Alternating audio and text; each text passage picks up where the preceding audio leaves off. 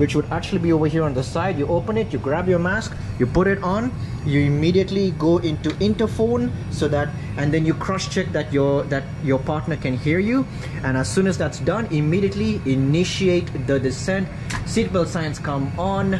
We're on our track as of right now, and everything's looking all good. Everything seems fine, and everyone's happy in the back. All is well. All right, until a rapid decompression happens. Now you see, rapid decompression is where it could be a number of things. Something penetrated the skin of the aircraft and create a gaping hole, so that air pressure is leaking very quickly. Could be an explosion, could be you know, there are many factors that could lead to a rapid decompression, or rather an explosive decompression, and it's actually quite a scary thing to happen, and I hope and I pray none of you will ever have to experience it, you know, as passengers or as pilots, you know. So it's just one of those things you never want to go through, because it can leave a lasting impression on you. But yeah, but then again, we do have a procedure on how to handle it and what to do. So you know what, without any further ado, let's just go for it, guys. All right, and 3 2 1, and okay, here we go. Here's the bang, and then immediately something's happening.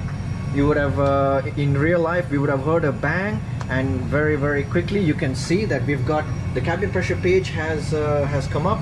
Cabin altitude is climbing like crazy. All right, master warning, cabin pressure, excess cabin altitude. Here we go. Seatbelt signs have come on. All right, and looking at our cabin altitude, it's 13,000 feet and climbing. We need to initiate a descent, and we're going to go ahead immediately. The first thing we're going to do is put on our oxygen masks. You open the door, which would actually be over here on the side. You open it, you grab your mask, you put it on, you immediately go into interphone, so that, and then you cross check that your partner can hear you, and as soon as that's done, immediately initiate the descent. Seatbelt signs come on, and we're gonna go ahead and immediately just turn and pull, and I'm on a track right now, so I'm going to turn and pull, and I'm going to pull the speed, and I'm going to go speed brake maximum out. All right, then we're gonna go ahead and go TA and squawk 7700, which is our emergency mayday thing, and now we can call in our mayday, which is mayday, waypoints Aviation 320. We've had a rapid decompression. We're descending down to 10,000 immediately, and we're turning off track for now, and that's about it. That's all we have to tell them, and we're now going to be turning and we're descending. All right, so as you can see, the cabin altitude has gone up way above, so the masks should already be deployed, which they have been done. All right, the masks are deployed, but just in case, I'm gonna push them. Just in case, gonna push that button and make sure that they deploy as well. So they're in. The masks are deployed, so that's good. All right, and as you can see now, the cabin pressure now is starting to reduce as we're descending. So I want to go faster. I could probably take it to about 5,000 feet a minute maybe. So I'm gonna go with 320. You see, our maximum speed is over there, so as long as I don't bust through that, I should be okay. Now that I'm about 2.5, probably about almost coming up on 3 miles off the track, I'm in no danger of hitting any aircraft beneath me that could be on that track. So what I'm going to do now is I'm basically just going to level out 070 in line with that track, and we should be okay, you know, continue in the right direction. And yeah, all right, so cabin altitude, oxygen mask used. All right, so I've got my mask on, I've got my interphone on, all good. Engine mode selected to ignition as it says so. Cabin crew, they've been advised already. They would know, trust me, they would know.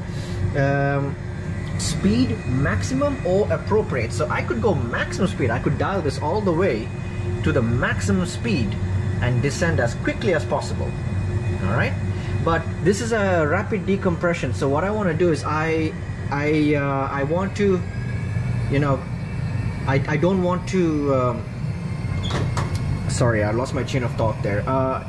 Because it's an explosive decompression, I don't want to stress the fuselage too much. So yeah, I'm gonna keep this now to 9,000. Here we go, 9,000, and I'm going to just keep it at about say 320. That's fine, that's nice over there.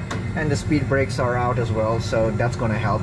Sometimes I would not even use the speed brakes too much to avoid the stress on the cabin. All right, cabin crew advised, gonna clear those messages there. Emergency descent PA announced, transponder 7700.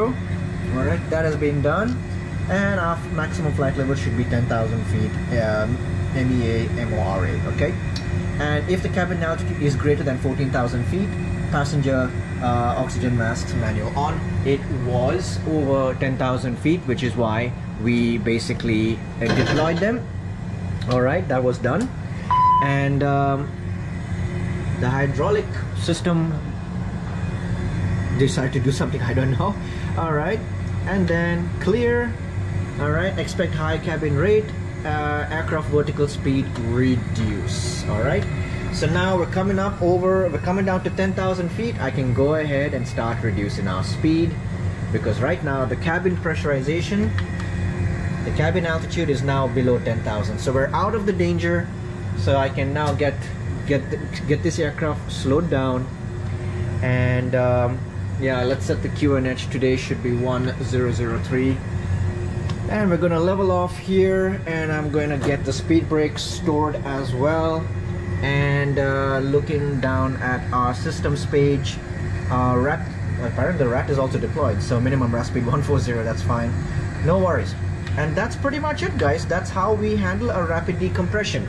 Immediately turn and pull, engage the descent, pull and lock yourself in the fastest speed that you have at that very moment, and then pull the heading. If you're in nav, pull the heading and go to the left off the track.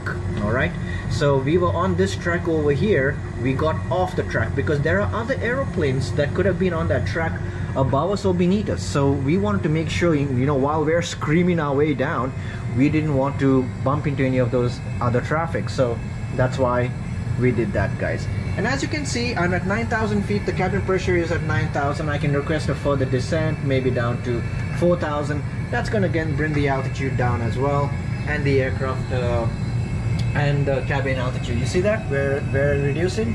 The cabin altitude is also reducing. And I guess we could probably divert now somewhere, maybe to Abu Dhabi and land or something. So this is now where I would look at the situation. I'm 175 miles away from Dubai. Abu Dhabi is nearby. Al Maktoum Airport is nearby as well. However, I mean, Dubai World Central Airport is also nearby.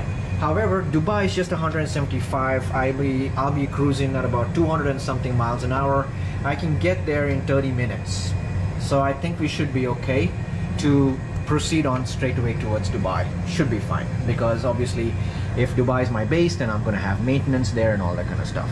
So guys, I hope this helps you to learn how to handle a minor problem where the pressurization system is fails, and you've got to still work it manually. The automated systems fail, but you work them manually, or you have an explosion, you have a kaboom in the back, rapid decompression, and now it's up to you to get the plane down and safe as soon as possible, so that people can breathe and stay alive. That's our job. That's why we are pilots. Alright guys, hope you enjoyed this one. Give it a thumbs up if you liked it, and for those of you who are not subscribed, please consider subscribing. And yeah, thank you so much for watching. God bless every single one of you, and I'll see you in the next one. Bye bye.